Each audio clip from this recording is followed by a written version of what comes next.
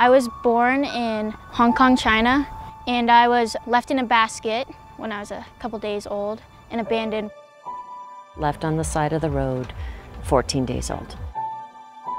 And we got a passport-sized picture of this little girl that was going to be ours. I knew I was adopted. My parents had told me, but I never thought any less of it.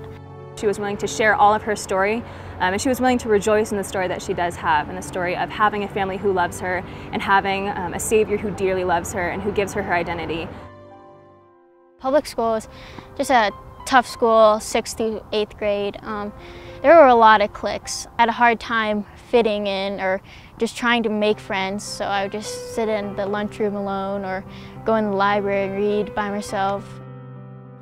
When I was alone in the cafeteria or didn't feel like I belonged in my school or didn't feel like I had any friends, God was really just my friend who I could trust and whom I really felt that He was there for me. I can pray to Him, I could just give Him my thoughts, and He really helped me through the difficult times.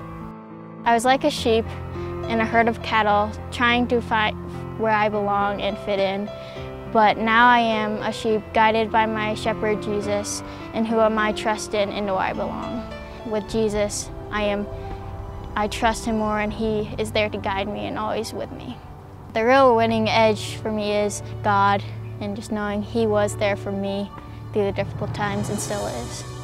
Come to God with all your fears and worries, because He is there. He is your best friend. He will listen to you. Even though you probably can't hear Him, He is there and will comfort you. He will never leave you nor forsake you. He loves you just the way you are.